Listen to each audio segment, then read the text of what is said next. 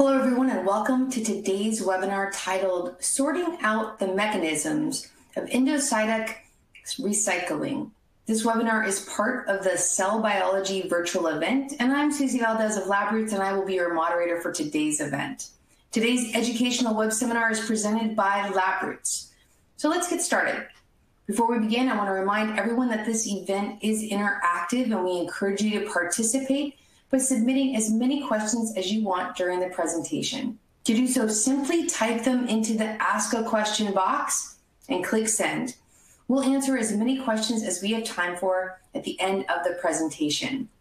If you have any trouble seeing or hearing this presentation, just click on that Ask a Question box located on the far left of your screen. As a reminder, this presentation is educational and offers free continuing education credits. Click on the Continuing Education Credits tab located on the top right corner of your presentation window and follow those processes to get those credits. I now present today's speaker, Dr. Steve Caplan, Professor and Vice Chair for Administration, Department of Biochemistry and Molecular Biology, and the Director of UNMC Advanced Microscopy Core Facility at the Research Institute, and he's also the program coordinator. For a complete biography of our speaker, please visit the Biography tab at the top of your screen. Dr. Caplan, welcome. You may now begin your presentation, sir.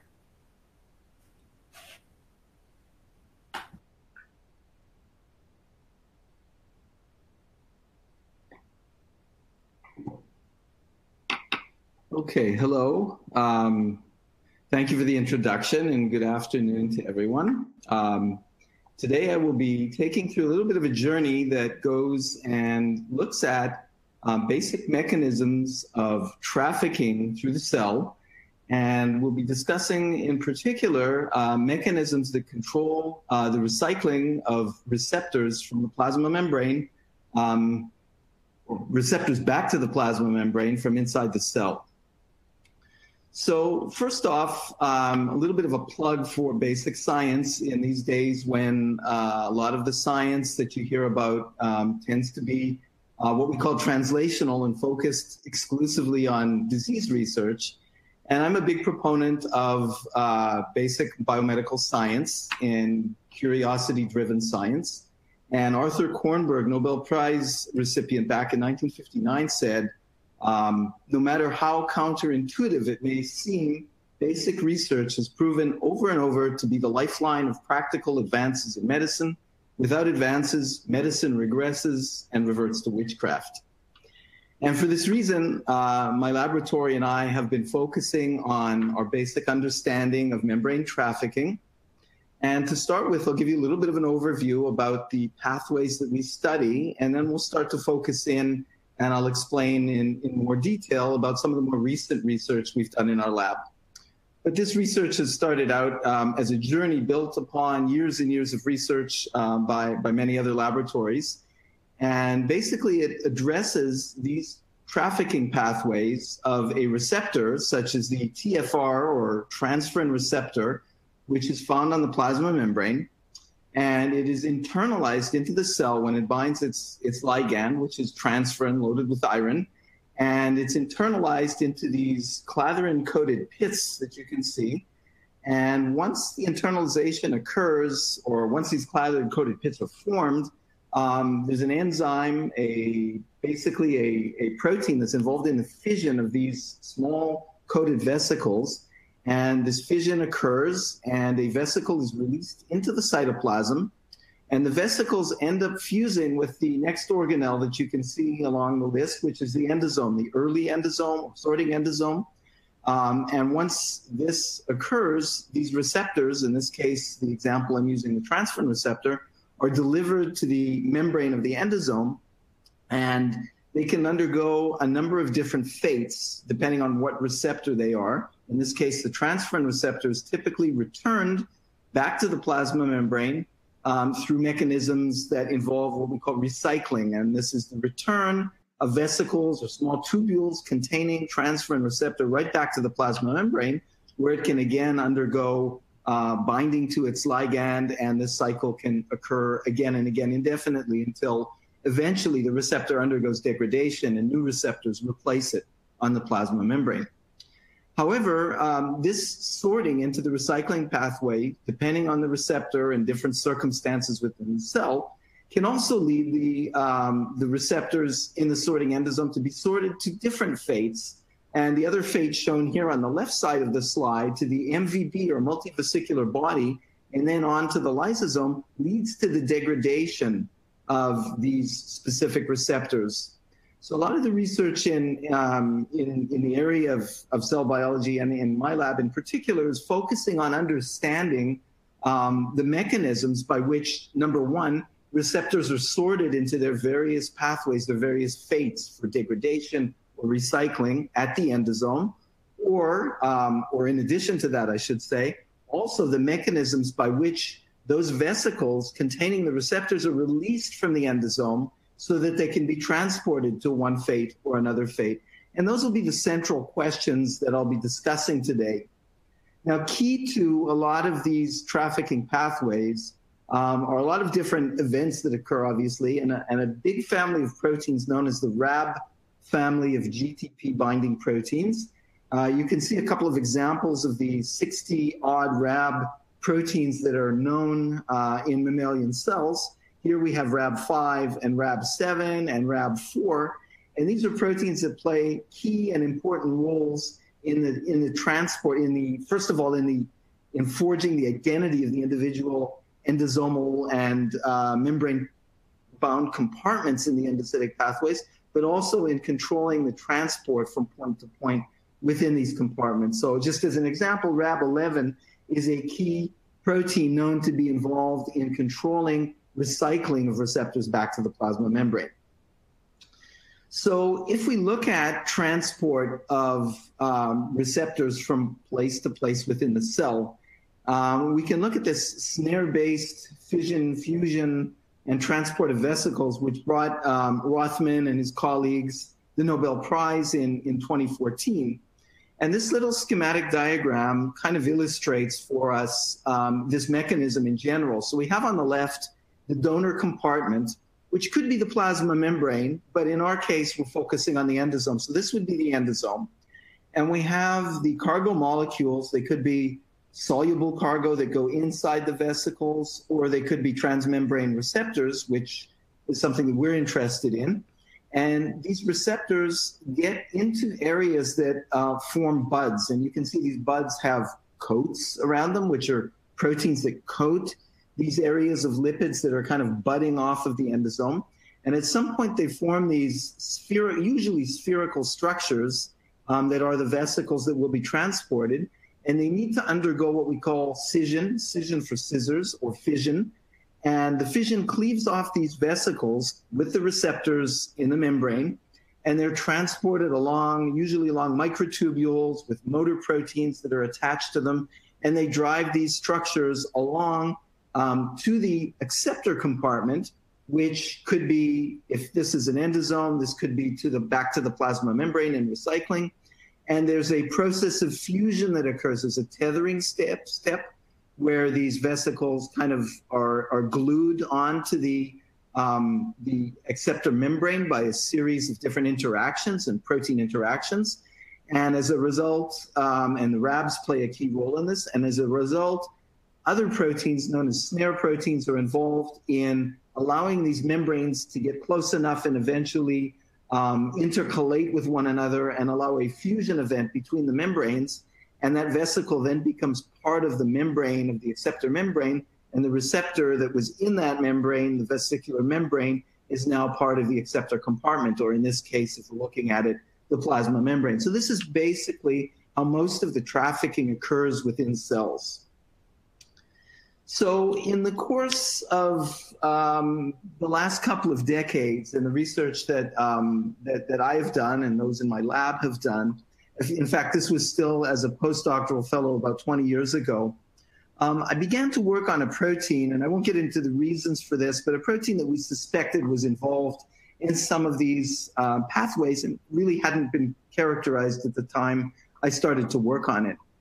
And one of the first things that we did was look at the localization of this protein within cells. And first we cloned the protein or cloned the cDNA and expressed the protein in cells.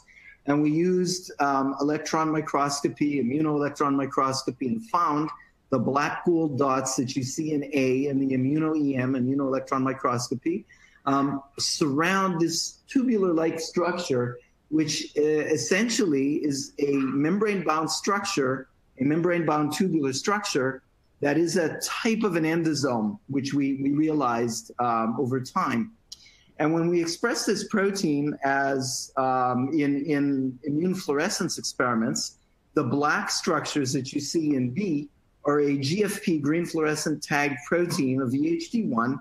And you can see those structures are mostly these tubular structures, which really surprised us because for the most part, we expected maybe seeing this on endosomes, but we didn't expect to see it on these very wide and unusual looking tubular-based structures. And we used a technique which at the time was new and has become more common in recent years. And this technique is called CLEM, or correlative light and electron microscopy. And this little box that you can see in B that shows a part of a tubular recycling endosome in it has been used and cut serial sections of that to look at it for electron microscopy. And you can see the black peroxidase dots are surrounding that very same tubule that you can see there in the box. This is the plasma membrane that you can see where it says PM out in the corner. And the M marks a mitochondria to the left of this tubular recycling endosome. And this is not just an artifact of overexpressing because we can actually made an antibody for EHD1. And we can see that it marks in these HeLa cells on the left, it marks tubular and vesicular structures in white now that seem to be in an area that's perinuclear or very close to the nucleus, or one side of the nucleus at least. So we have a protein that has an unusual localization to these tubular structures for the most part. And we began thinking about these structures over the coming years because they're very unusual. And in recent years, there's been more and more attention paid to these networks of tubular structures, which in many cases actually bud out of the early or sorting endosome. And this diagram here, this cartoon basically shows tubular structures that are coded or marked by various different proteins, in this case, proteins known as sorting nexins, SNX27, SNX3, SNX4, and other SNX proteins that belong to the retromer complex for the most part. And these are often tubular structures that bud from these endosomes, as shown by the work of Peter Cullen and others. And we have began to try and make sense of these tubular recycling endosomes and understand what their function is, and kind of skipping ahead or giving you a kind of a premonition for where we're going with this. We believe that this EHD1 protein is intimately involved not in generating these tubular recycling endosomes, but in cleaving them and serving as a molecular scissors involved in fission of these structures so that they can allow recycling to occur back to the plasma membrane. So back when we began studying EHD1 and trying to understand its function, we used a rather simple kind of assay to determine if it's involved in membrane trafficking and recycling to the plasma membrane. About the time we did these studies, it was work coming out of the lab of Barth Grant at Rutgers University showing that a homologue for EHD1 in C. elegans appears to be involved in the recycling basically in cells from the intestine of C. elegans. And so this was our hypothesis, and we began working on this. And the way that we study this is quite simple. We use the same transferrin that I showed you in the very initial slides. It's capable of being taken up through its receptor, transferrin receptor, into cells. And we use a fluorophore-labeled transferrin, a dye-labeled transferrin that goes into the cells. And it goes into the cells. We allow it into the cells for 15 or 20 minutes. And then we wash out any non-internalized dilabeled transferrin by adding unlabeled transferrin to the cells. And then we follow how long it takes for the transferrin to disappear from the cells as a measure of recycling. So what you're looking at on the left-hand side are cells on the bottom that have taken up transferrin and released their transferrin, and basically the recycling has occurred. You can see a little bit of white left in these cells that I've marked with the yellow outline. And on top, this just shows schematically what we're looking at, cells that are basically almost empty of transferrin after about 30 minutes of allowing recycling. We then used what was more or less a relatively new technique at the time, silencing RNA to knock down the levels of EHD1 shown in this Western blot. And you can see that the EHD1 is almost completely gone in the knockdown cells. And then we repeated the same experiment essentially to see what happens to the transferrin that was taken up into the cell. Does it recycle to the same degree? And when we studied this, what we could see in the bottom right, you can see that the transferrin, the labeled transferrin still bound to its receptor, accumulates within the cells in this perinuclear region, in this kind of blob of transferrin. These are endosomes that basically the transferrin hasn't been released from them. And this kind of suggests that EHD1 knockdown fails to allow recycling to occur to the same degree that it occurs in normal cells, and suggests that it plays a role in regulating recycling in a mechanism that at the time we didn't fully understand, and I think we're coming to terms with understanding better now, and I'll come to that towards the end of my talk. So just to complicate things, it turns out that there are 4 proteins with a good degree of homology, really identity to one another, that are part of a family of proteins in mammalian cells called EHD1, 2, 3, and 4. The 2 closest proteins are EHD1 and EHD3 with about 86% identity at the amino acid level. Many people would say these are almost the same protein essentially, but I will briefly show you that they have what we think are different, maybe partially overlapping, but different functions. And I really won't be talking about EHD2 and EHD4 today to any degree. But there are 4 of them. And this is interesting because in C. elegans and Drosophila, there's only a single EHD1, although there are some different isoforms, but it's essentially the same protein. In yeast, there are no EHD proteins or EHD proteins from the same family at least, suggesting it's a relatively new evolutionary invention in eukaryotic cells. So what is EHD1 and what does its domain architecture look like? And if we look at the schematic diagram up on the top left, we can see that this family of proteins has essentially an ATP binding G domain sandwiched between a couple of helical domains, and then another domain at the C terminus, which kind of gives the protein its name, which is an EH domain or EPS15 homology domain, based on its homology to a family of about 35 to 50 different proteins that have a domain that has a similar structure and similar, or at least homologous amino acid residues. It's about 100 amino acid domain, and it is known to be involved in binding as a protein binding module. It binds to proteins that contain the following tripeptide motif: asparagine, proline, phenylalanine, or NPF. And so it's an interesting protein binding module. The crystal structure was first solved by the lab of Harvey McMahon in Cambridge, and he showed it for the mouse EHD2. And basically what he showed is that there are lipid binding interfaces. There is this ATP hydrolysis domain, binding and hydrolysis domain, and the EH domains are kind of adjacent to one another, and they're in a dimeric type of structure. We later solved the EH domain by NMR solution structure in order to address some specific questions about the EH domain and get a better understanding of how it differs from the EH domains found in other proteins from different families.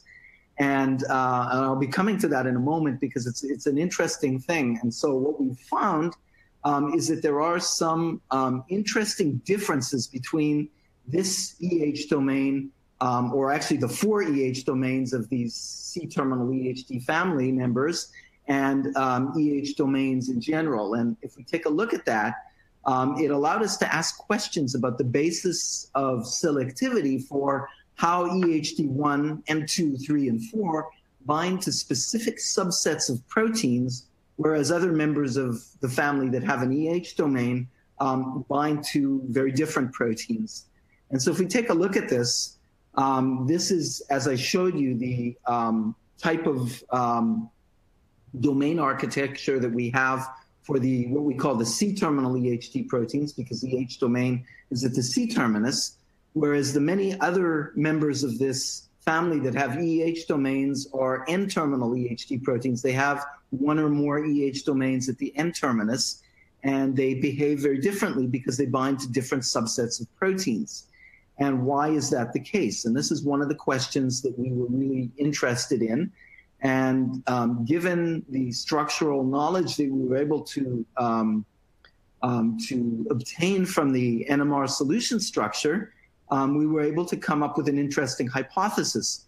What we found is that if we compare on the right the EH domain of EHD1 with other N-terminal EH domains, we find that there's a lot more blue positively charged residues on the surface of the C-terminal EHD proteins and a lot more negatively charged structures on the surface in the N-terminal EHD proteins.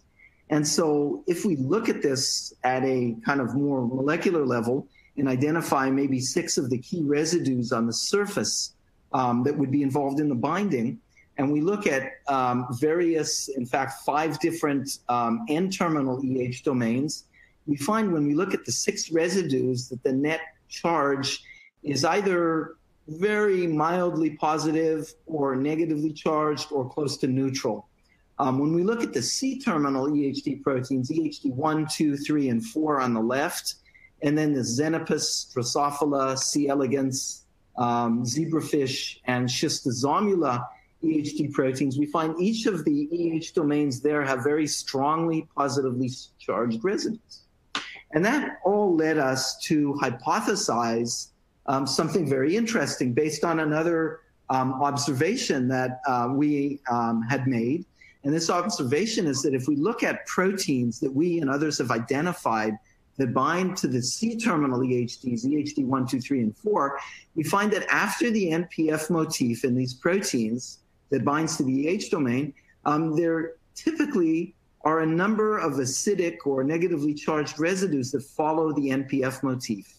Whereas proteins that show weak or no binding to the C-terminal EHDs, but do bind to the N-terminal EHDs, typically have very little or no acidic residues that are immediately following the NPF motifs, and that's shown on the bottom. And so this all led us to an interesting hypothesis that perhaps the positively charged surface area of the C-terminal EH domains, EHD1, 2, 3, and 4, allows interactions or better interactions with NPF motifs that are followed by negatively charged residues such as E and D. And that was our hypothesis. And one of the students in my laboratory at the time, Mehek Sharma, who now has a lab of her own, she was able to show an interaction between EHD1 and a new protein that hadn't really been characterized yet called McCall-L1. And interestingly, McCall-L1 has not 1 but 2 NPF motifs, and one of those NPF motifs, but not the other one, had no less than 6 acidic residues following the NPF motif. And so that to us was interesting because immediately, if we wanted to test our hypothesis, we thought that EHD1 may interact with McCall-L1 through the first NPF motif, but not through the second one, because only the first one has the negatively charged residues. And so we tested that by making mutations in McCall-L1 and basically removing the second NPF motif, mutating it to APA instead of NPF, and then addressing what happens when we leave the first NPF motif alone or make mutations in it. So we used a GST pull-down system at first to pull down either wild-type McCall-1, and we could see that it came down nicely in the left lane. Then we pulled down McCall-1 with the second NPF motif mutated, the one with no acidic residues, and we find we still get in the second lane very nice pull-down. But when we take that same mutant that has no second NPF motif, and in the first NPF motif change all of the acidic residues to alanine, we lose the vast majority of the binding. And we lose a lot of the binding if we change the first three acidic residues to alanine, and we'd lose less of the binding if we change only the second three to alanine. And we didn't stop there. We did the same type of experiment using the yeast-2 hybrid system, which basically the yeast will grow only if there's an interaction. And what we showed is that EHT1 colonies of EHT1 McCall-1 grew when the McCall-1 was wild type. But when we transformed with a McCall-1 lacking the first NPF motif, the one with the acidic residues, there was no growth, therefore no binding. And when we knocked down the second NPF motif and did this, no effect on the binding. So very consistent with what we showed with the GST pull down. And then again, the same thing, when we knock down the acidic residues, we lose the binding. We knock down the first three acidic residues, lose most of the binding. Knock down the second three acidic residues, we lose some, but not all of the binding. So very consistent. And in agreement with that, we did further NMR titration studies, and I won't go through this, but just say that the titration curves fully support the data from the 2 hybrid and GST pull-down studies, showing that essentially these acidic residues following the NPF are needed for optimal binding affinity in this assay. And in agreement with that also, the group of Jim Balecha at Tufts University also published, about the same time our paper came out, a paper of their own, completely independent, using a 4th system, is a thermal titration calorimetry, and essentially showed the same results that we were showing. So we felt very confident to say that the mechanism for selective binding of these C-terminal EH domains on EHD1 and its fellow members with NPF-containing proteins really requires these acidic clusters. So in fitting with all of those, we have been, over the years, interested in identifying interaction partners to further understand the function of EHD1 and its partners in regulating endocytic recycling and figuring out how it controls endocytic recycling. And this is a partial list of some of the proteins that we found that interact, we and others have found that interact with EHD1 and its partners. And the ones with the stars are ones that we identified. Some of them are identified by other labs. And I don't think this is a complete list. And today I'm going to be telling you about a new protein that we've identified that interacts with EHD1 independently of the EH domain and NPF motifs. So just to kind of further draw out the role there's now becoming a consensus about for understanding EHD1 and its function, several years ago, in collaboration with Wei Guo's lab in the University of Pennsylvania, we were trying to understand what EHD1's function was. And some results that we had seemed to suggest that EHD1 may be involved in fission as a vesiculator of these tubular recycling endosomes that I'm showing you here. So these are tubular recycling endosomes marked by the very protein we discussed, McCall-1. You can see a cluster of cells. There may be 10 cells in this field. The nuclei are the dark areas. And these white structures that you see are marked by McCall-1. These are what we call the TRE, or tubular recycling endosomes. When we knock down EHD1 in these cells, what we see is an expansion of the tubular recycling endosome network. The tubules are longer, They're more diverse, they're more numerous, and there's a greater volume of these structures in cells. Surprisingly, when we knock down the closest homologue to EHD1, which is EHD3, we see a loss of these structures altogether. And I don't really have time to tell you about EHD3's role today, but we do know that EHD3 is involved in controlling or allowing these structures to be maintained rather than involved in their vesiculation. And we can show that if you transfect,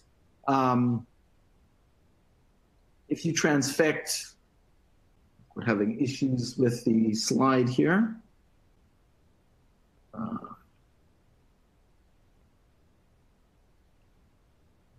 Let's see. There we go.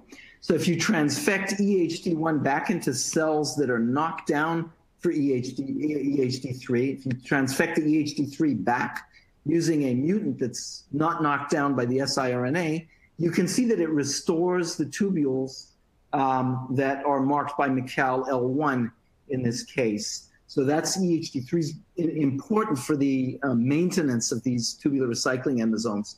Now, how do we study these structures? We study them by quantifying them in a variety of different manners.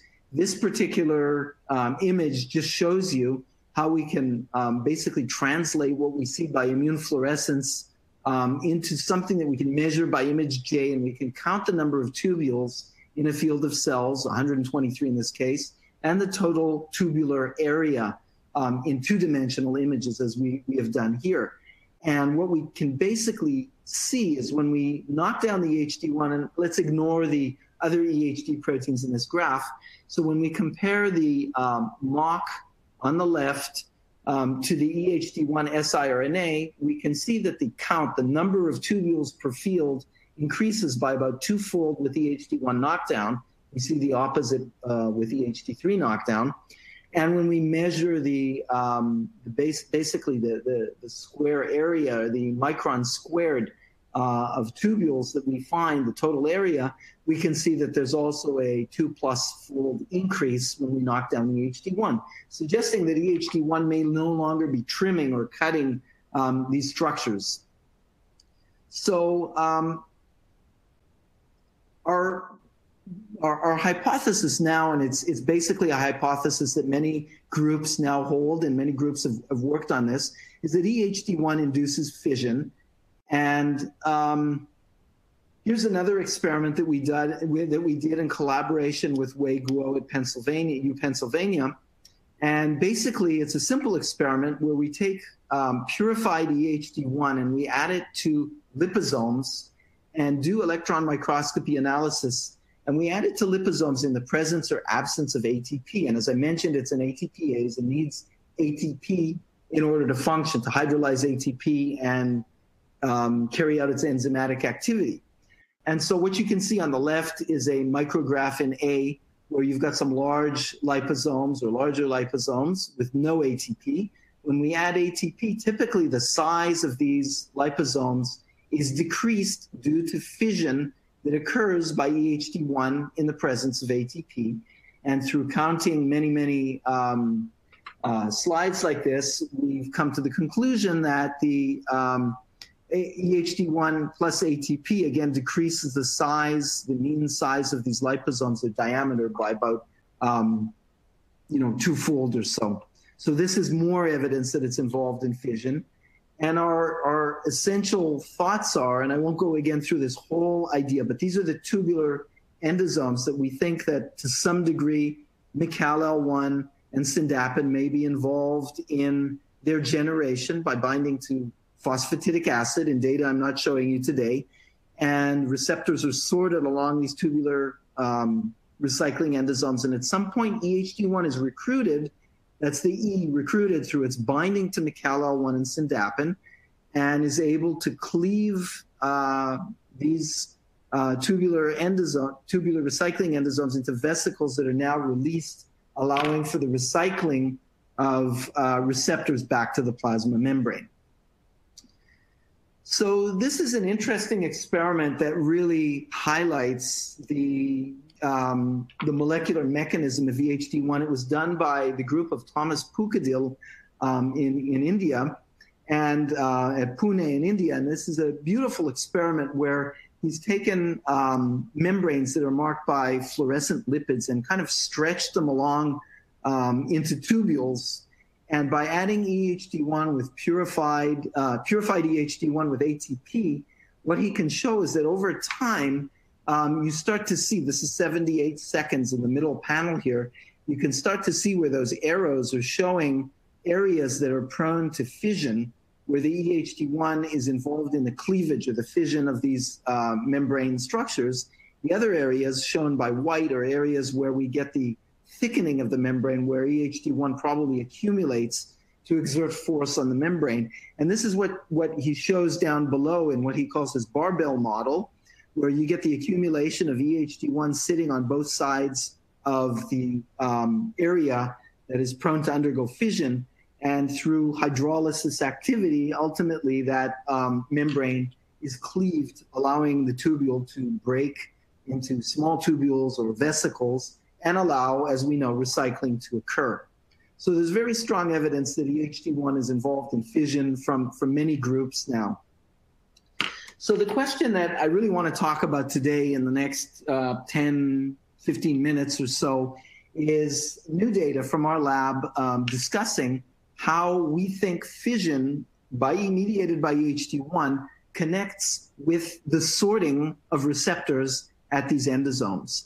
And so that's the key question. How is sorting mediated? And we know that receptors go into these areas of the endosomal membrane that bud and ultimately undergo fission.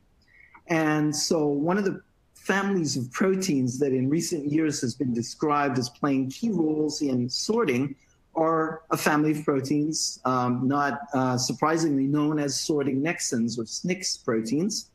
And I won't go through all of these different sorting nexin proteins that have been discovered with homology to one another, and many of them bind membranes and can sense membranes and even induce membrane curvature. One of these proteins that we're particularly interested in for a variety of reasons is called SNCs17. And the reasons for this are that SNCs17, through the work of Peter Cullen and a variety of Dan Bilodeau and a variety of other labs have shown that SNCs17 seems to play a role in the recycling of various receptors back to the plasma membrane. Again, in a mechanism that isn't entirely clear, rather like EHD1. So that kind of rang a bell for us. We've got two proteins, both involved at endosomes, and both play roles in recycling somehow. And so we were asking how SNCs17 mediates its interaction with a wide range of cargos. And this in the literature has been shown, and this is a study, structural study by Brett Collins, who showed basically the three-dimensional structure, crystal structure of SNCs17. And it basically has a PX, or a lipid binding domain. You can see that on the right in the bottom area, binding to lipids in the membrane. And it also has what's called a firm domain, which has different lobes in it. But overall, the firm domain binds to receptor tails, to various sequences in receptor tails. In this particular case, it's a sequence made up of NP, any amino acid, and Y, a tyrosine, or any amino acid, tyrosine. So either of these two types of motifs. And receptors that have these motifs will interact many times with the firm domain of SNCs17. So it's kind of linked to the membrane in two different ways. And so what we're thinking is that the SNCs protein is able to interact at endosomes, SNCs17, with certain receptors that need to undergo recycling based on this kind of interaction with their receptor tails. But there needs to be a protein that's involved in the fission of these vesicles, and basically that brings us to our thoughts about EHD1. So we know that both EHD1 and SNCs17 control recycling, and we know that EHD1 depletion causes impaired recycling of a variety of different receptors. SNCs17 depletion causes impaired recycling of many of the same receptors. And since EHD1 doesn't interact, to the best of our knowledge, with the majority of these receptors, maybe the SNCC17 links EHT1 to these cargo to allow fission and their recycling back to the plasma membrane. And all of that brings us to the hypothesis that I'm going to take you through today, is that we have a sorting endosome, we have a receptor shown in brown here, and we have the SNCC17 allowing that receptor to be pulled into this budding region that needs to undergo fission, and perhaps the SNCC17 is able to interact with EHT1 and maybe even recruit it to this region that needs to undergo fission, and EHT1 will release the vesicle for recycling back to the plasma membrane. So that's our hypothesis. And to answer this, we first asked, does SNCC17 interact with EHT1? And we first resorted to immunoprecipitations. And we show here that SNCC17, immunoprecipitation with SNCC17 pulls down itself, and immunoprecipitation with EHT1 pulls down SNCC17. And a control, EB3, doesn't pull down SNCC17. It does pull down itself. And so this was the first indication that these proteins interact with one another in cells. And we next asked, do they interact directly? And to do this, we need to first purify proteins so we can test whether they interact in a controlled environment. And we used his-tagged EHT1, which we purified, and that's shown in the left panel. And basically, we used another purified protein, GST, as a control, and GST attached to SNCC17 as our experiment, so to speak. And what you see in the middle panel is that when we use GST, we do not pull down any SNCC17, but when we use when we use GST, we do not pull down any, when we use EHD1 to pull down either GST or GST SNCC17, we do not pull down any GST, and that's the GST expressed there. We pull down nothing. But when we use EHD1 to pull down the GST SNCC17, we pull down a lot of SNCC17, suggesting that these two proteins interact in vitro, and that their interaction may be direct. We went on to try and characterize the domains that interact. And just very, very briefly to take you through this, what we showed again was that the EHD1, the his-tagged EHD1 beads pull down GST SNCC17, but they also pull down the firm B, this region up on top on the middle left of the protein, and the firm C lobe.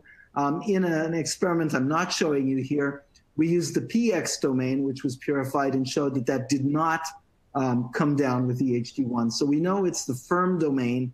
The whole firm domain apparently appears to be capable of binding. So what drives EHD1 to the endosomal membrane? This is a protein that's found both in the cytoplasm and on endosomal membranes. And very briefly, what we showed is that when we do an uptake experiment, we add ligand and allow receptors to be taken up into cells. We basically see that the SNCC17 is already on endosomes for the most part. So you're looking here in C and D at the insets on the left, at the endosomes that you can see containing SNCC17. However, when we look at EHD1, we see that there's really very little EHD1 on endosomes. There's some of it on endosomes, but when we add LRP1 uptake, this is a low-density lipoprotein-like receptor, what we basically see is that more EHD1 is found on these endosomal structures, suggesting that the recruitment of EHD1 to endosomes occurs when receptors are taken up into the cell. And we can measure this by doing quantitative microscopy. And as you can see in the left panel, the total EHD1 surface volume on these endosomal structures is dramatically increased when we do the LRP1 uptake. It is increased a little bit for SNCC17, but relatively minor compared to the EHD1. does LRP1 uptake increase the co-localization between EHD1 and SNCC17? We would expect that to be the case, because if EHD1 is recruited to endosomes where SNCC17 is, we would expect more once EHD1 arrives at endosomes.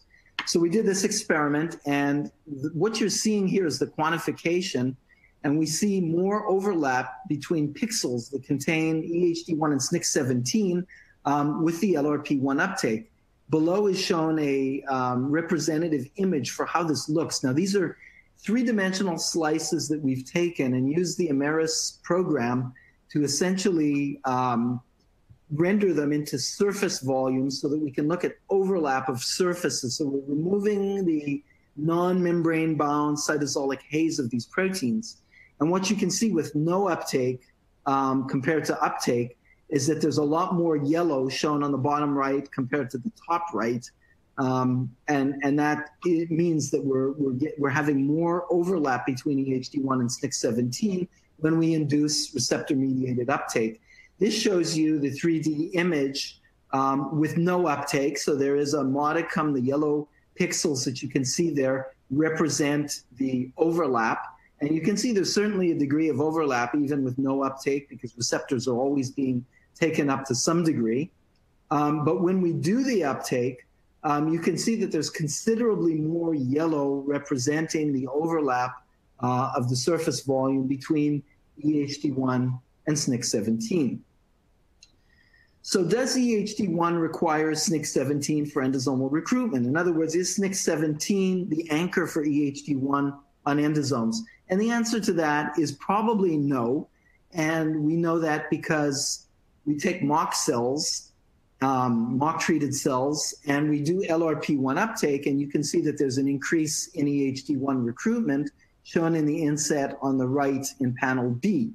When we knock down the SNCC17, if the SNCC17 was needed for recruitment, we would expect in panel D to see almost no EHD1 being recruited. But since it is recruited, as measured here, you can see the increase compared to no uptake, and the bottom graph is very similar to what you see for the mock, same type of increase. And all of this suggests that SNCC17 knockdown has very little impact on EHD1's recruitment to endosomes, meaning it most likely doesn't recruit EHD1.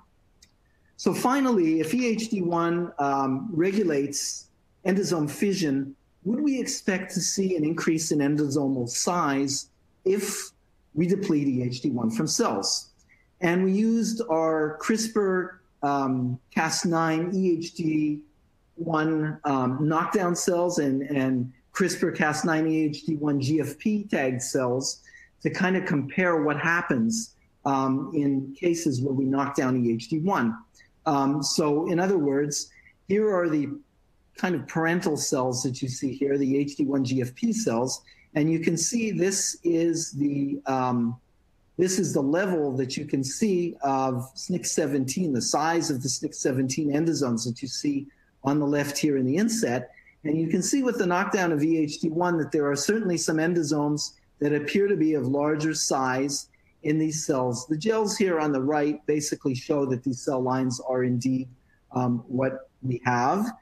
And finally, these graphs here are automated measurements that we've done of the mean interval of endosomal size plotted. And so the top graph shows the frequency, and what you can essentially see is that in the EHD1 knockdown cells, the mean interval of endosomal size is decreased or shifted a little bit to the right, indicating that the endosome size is typically larger in the absence of EHD1, basically because there's a failure to undergo fission. So these endosomes tend to just accumulate lipids but not get rid of them, and then they grow in size.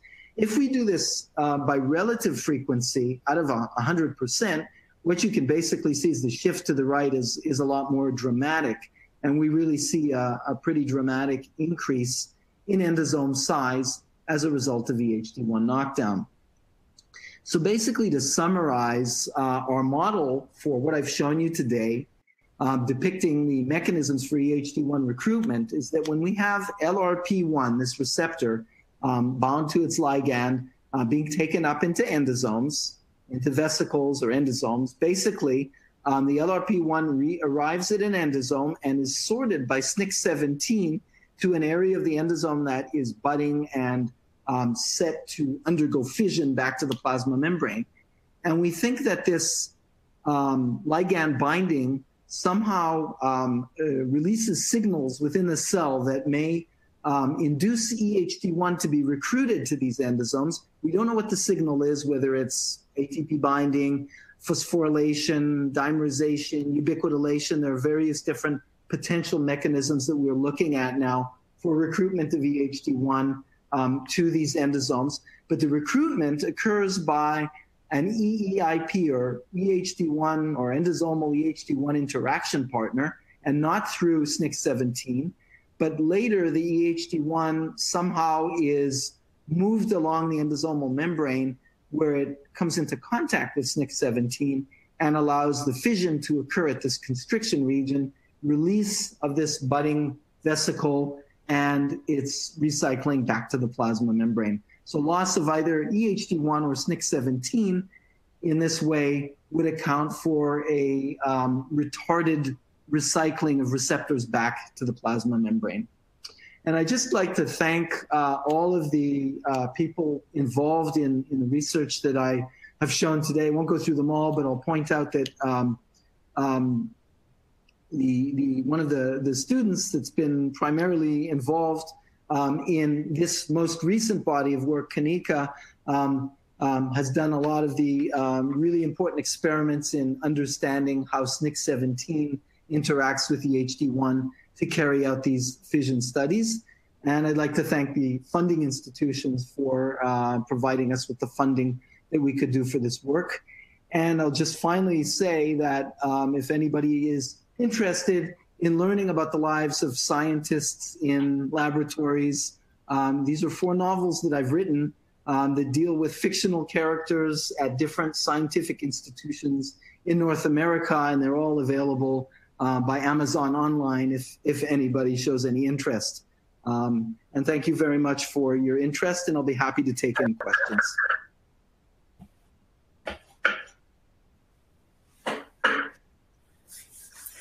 Thank you, Dr. Caplan, for that informative presentation. And we will now turn to the live Q&A portion of the webinar.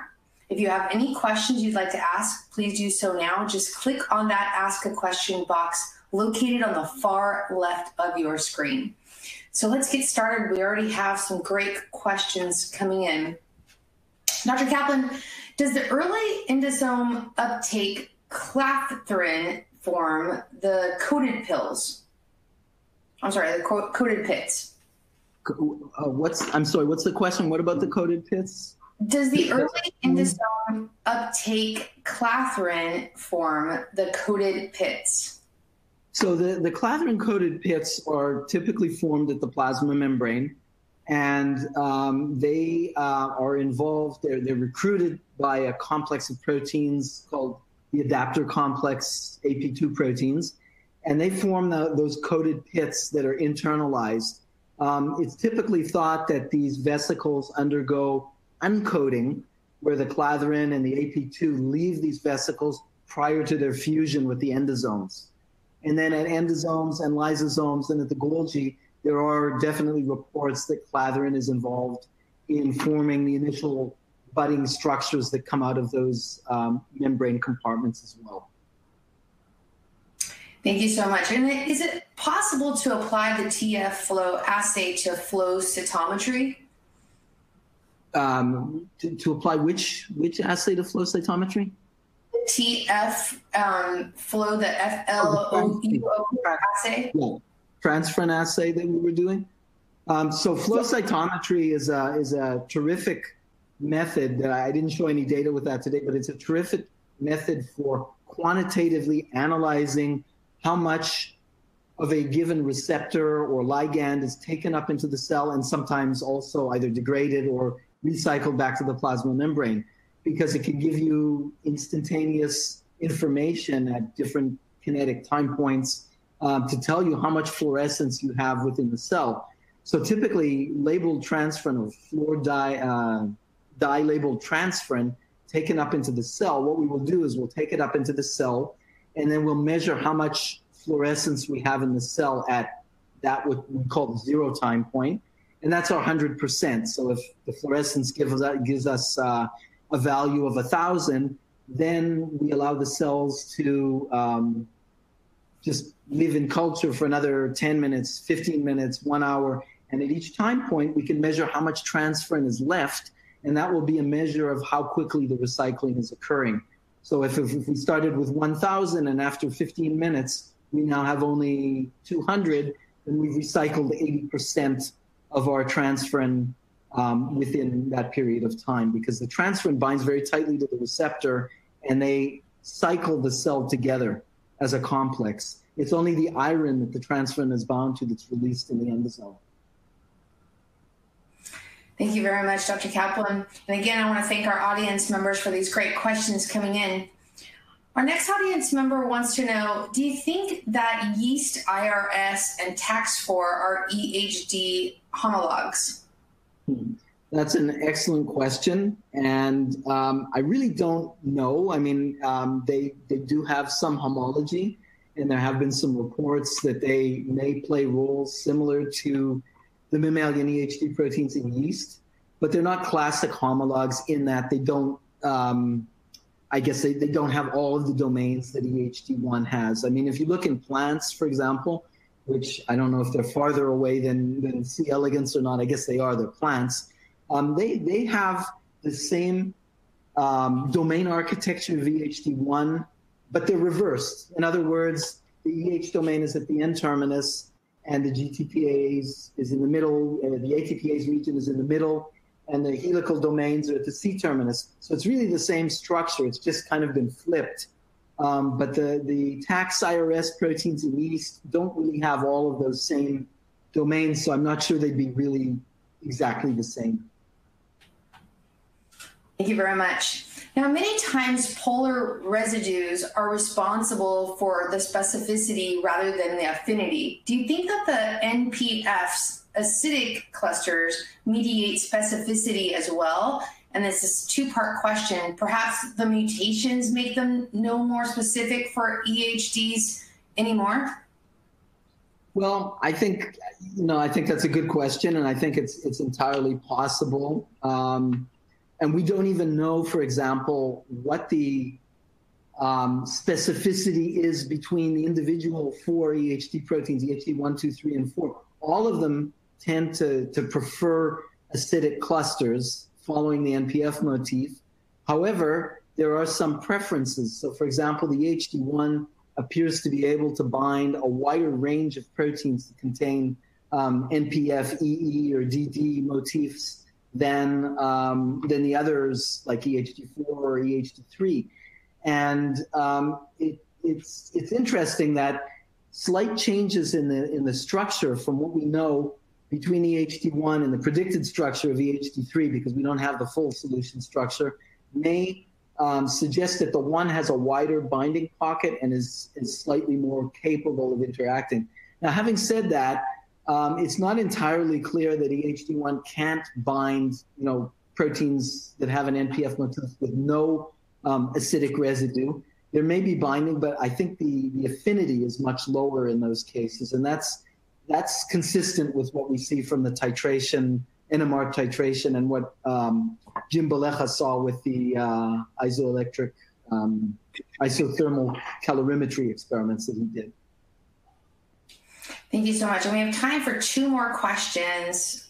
Dr. Caplan, do these EHD1 SNX17 endosomes colocalize with known early recycling endosomal markers? And are there other NPF proteins that localize with SNX17? Great question. I'll start with the second part first. Yes, there are other NPF-containing proteins. Ribenosin 5, for example, is a marker of early sorting endosomes, and it's also found in partial overlap with SNX17. And there are others as well. I won't go through them, but there are others as well. The second question, or the first part of the question, if I'm not mistaken, was Are there receptors that are localizing with? Can you read again the first part of the question? I'm sorry. Sure, no problem. The question was, does these EHD1, whoops, I apologize, it just got moved. Do these EHD1 SNCC17 endosomes colocalize with known early recycling endosomal markers? Okay, yes, absolutely they do. It's not a complete overlap or colocalization, it's a subset.